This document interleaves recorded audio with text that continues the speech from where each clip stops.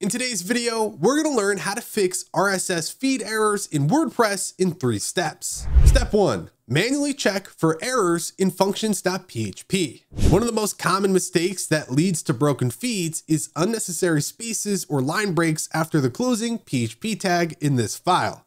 There are 2 ways you can access your functions.php. If you use FTP, connect and then navigate to WP-content, themes, your active theme, and look for functions.php. Alternatively, you can log into the backend of your site and navigate to Appearance, Theme Editor, and look for functions.php there. Once you've accessed the file, scroll to the bottom, and you can check for line breaks or spaces after the closing PHP tag, but the simpler remedy could be to remove it altogether. The closing tag isn't strictly necessary for the code to work, although you'll want to test out removing excess line breaks and spaces before removing any of the coding itself. Step 2, switch to a default theme. If all is well in your functions.php file, your next stop should be your WordPress theme. It may include a feature that is conflicting with your native RSS feed, or a layout issue could be preventing it from working properly. Additionally, if you modify your RSS feed with a plugin, your theme could be incompatible with it. The easiest way to find out is to activate a default WordPress theme. Within WordPress, navigate to Appearance, Themes, and click on Activate for your preferred default theme. If you can't access the backend, connect to your server using an FTP client. Navigate to WP-content, Themes, and rename all of the folders except the one for your default theme. This will force WordPress to activate the only valid theme. Then return to your site and check whether your RSS feed is up and running as it should be.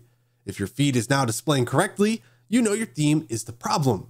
At this point, you have 2 options. The first is to replace it with one that works with your RSS feed, and the second is to contact your theme's developer or their support team to alert them of the issue. Step 3, test for plugin conflicts. There are 2 primary reasons a plugin could be causing the problem.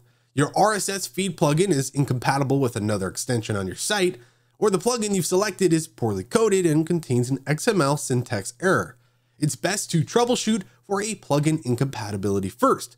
To do so, deactivate all your plugins except the one that impacts your RSS feed. If you can't access your dashboard, you can deactivate your plugins using FTP. Simply navigate to WP-content, plugins, and rename each of the folders. Then check your RSS feed. If it's now working properly, you know your extension is conflicting with another one of your plugins. Reactivate them one at a time until the error reoccurs.